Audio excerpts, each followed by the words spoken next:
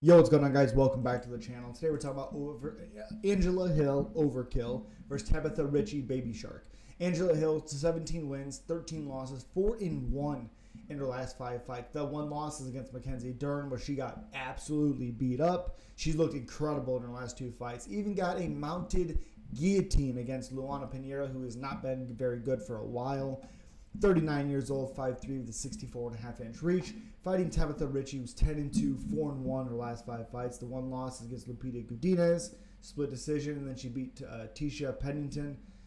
29 years old, 5'1", with a 61-inch reach, 2 inches in height for Angela Hill, with a 3.5-inch reach advantage also for Angela Hill.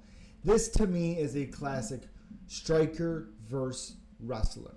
Tabatha Ricci, being the grappler, has decent strikes, but not very good. It's all really to close the distance and get a hold of you. She's really, really good if she can get down there to the ground.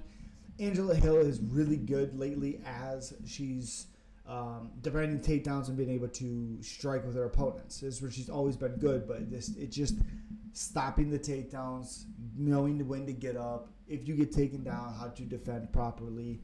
I really like Angela Hill in this one. I think her combinations are going to do very good for Ricci. I think if she can stop at least 3 takedowns from Ricci, or at least stuff them, or even if you get taken down, really just get back up to your feet. Don't give Ricci the confidence, oh, I can take her down.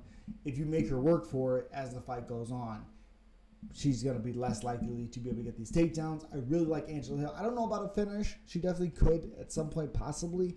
But I see Angela Hill winning at least 2 rounds and just kind of outstriking, having a lot of output, a lot of pressure, a lot of front kicks to deter from takedowns. I think Angela Hill outclasses Tabatha Ricci in this matchup. And as always, guys, subscribe, like, comment, and let me know you're picking. Peace.